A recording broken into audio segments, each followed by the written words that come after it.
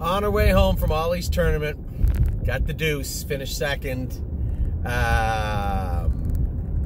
You know, kids say when they get down in the dumps, they get booting the ball around in the first couple innings. And then it spirals out of control. They did the best they could. They played good. Got to work on their fielding this week. I think I heard the coaches talking about that. Oliver played pretty good. I think you only made one error, right? One small little error, throwing error, but you played great. You were great running the bases. It was an error because I threw it was a little off, but then the runner plowed right through it. That's true. That's true. And I told you in that other game, your throw to home was the right throw. You made a long throw, and you were just a little bit off the mark. That wasn't your fault. That was still the right play, by the way.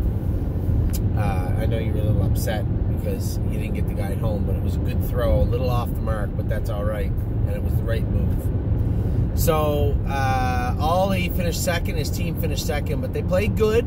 They played good. We were playing, I did some dipsy doodle with the third baseman. Did ya? Yeah, that's true, too. Ollie was running the bases, saved his team some runs. Now, unfortunately, he needed more than that. So the other team played very well disciplined, and played very well. So a good game all around. Ollie got the deuce.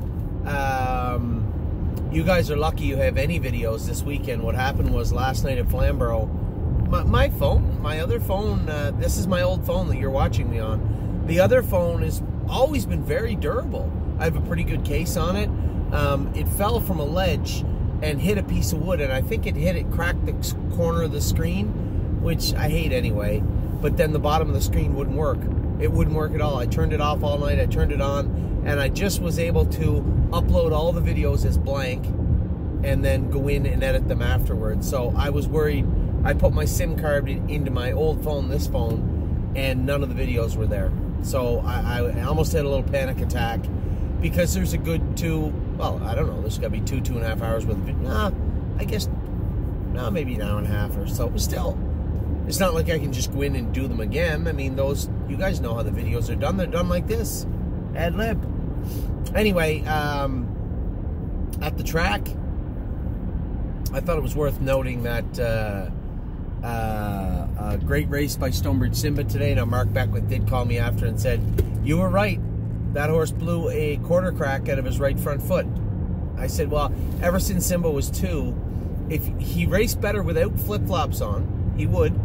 But after about 3, 4, 5, maybe 6 starts, you'd see him get a little tender on that right front, and then bang, he'd blow a quarter crack out. I bet you he's done it 10 times in his life.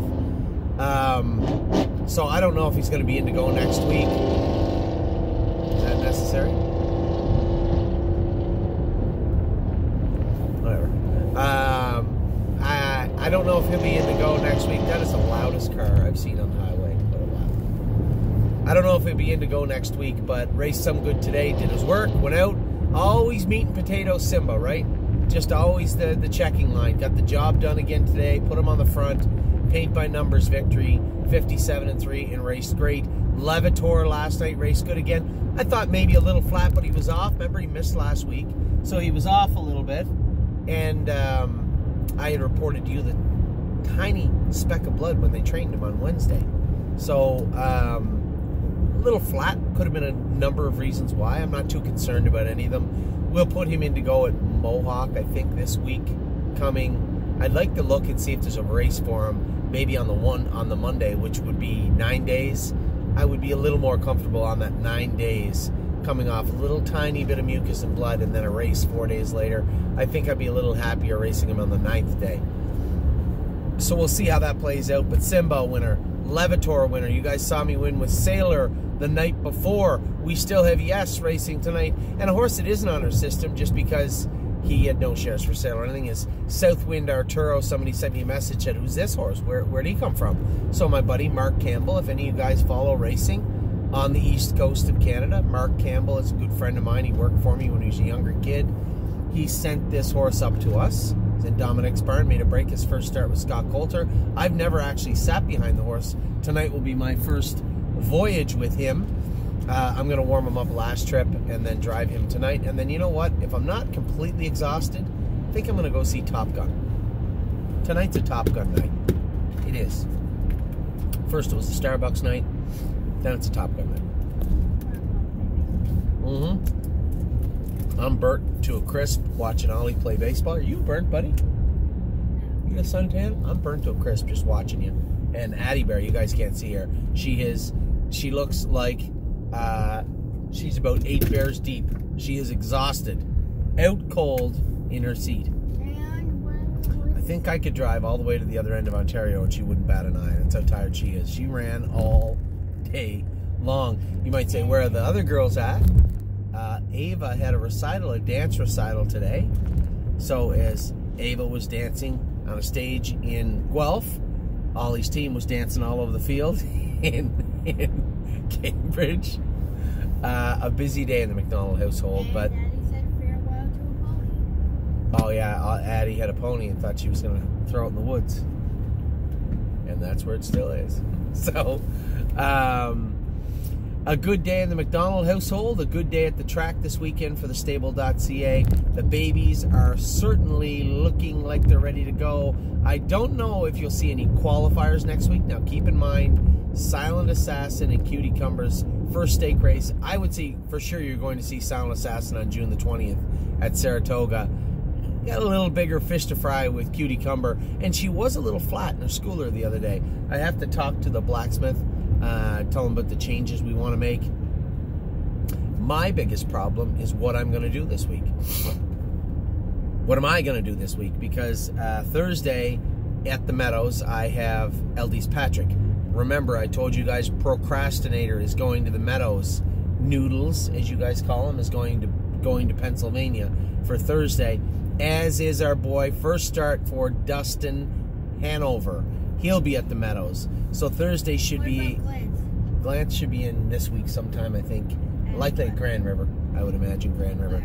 The Colts go to Grand River this week for stake races on Friday. I haven't looked at the condition sheet. Maybe there's a condition claimer that night. I'm not really sure, Ollie. So those three. Now Friday, Perlucky's supposed to be in the Open, right? Now, if it's only Perlucky and we draw the 7-hole, I mean, I don't think he's a tricky horse to drive. I think we could just put Dave Pallone on him, who's driven him multiple times. Ronnie Wren, any of those guys will do. I would like to drive him. I enjoy driving the horse. He's a nice horse. But if it comes down to Anthony being in Ontario schooling / potentially qualifying babies, or Anthony being in the Meadows to drive one open trotter, it will probably be the first, because Saturday, what's wrong? Saturday, I have to be in Northfield Park, definitely, for Sweet on Pete, who has, if you guys noticed, this week Northfield Park has put out a press release saying that they are going to have stake-eligible conditions written. So Sweet on Pete should be in Saturday night. I don't know if Jason has anything more. We're just getting everybody up and going now, but just a full week of racing ahead. Still got tonight. I still have Silkwind Arturo. We still have Yes at Northfield Park. We have a ton of horses racing Monday at Mohawk, and we have Purple Aura and want to skip a few at Scioto.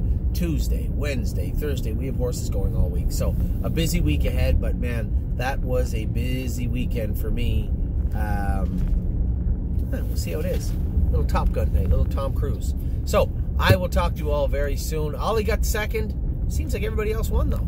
So a pretty good weekend at the stable.ca. Take care, everybody.